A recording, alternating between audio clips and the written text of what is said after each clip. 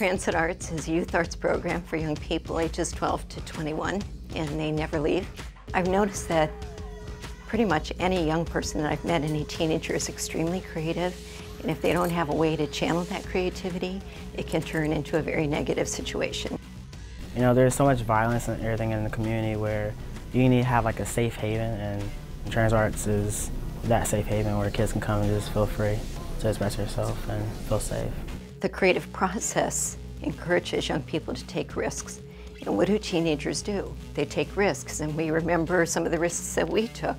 And so having an opportunity to take a risk in a creative, positive setting is a very safe environment that can be a really important alternative to some of the negative risks that kids can take out there.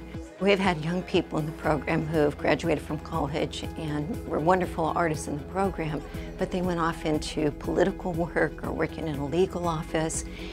And those skills that they learned when they were doing the public speaking on the microphone or designing a visual arts piece has really helped them in that other career. So they're creative thinkers, they're very confident, they really know how to ask for what they need.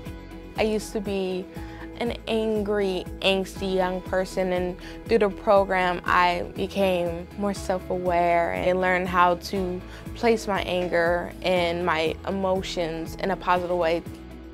Every single day when I come in, I learn something new from young people.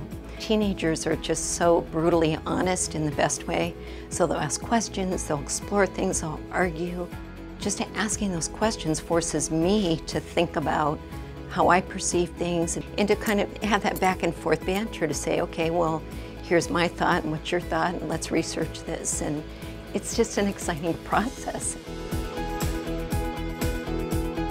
You'll find Transit Arts in their newly renovated studios at the Walter and Marion English Center for Art and Community at 1251 Brighton Road in the Old Town East neighborhood.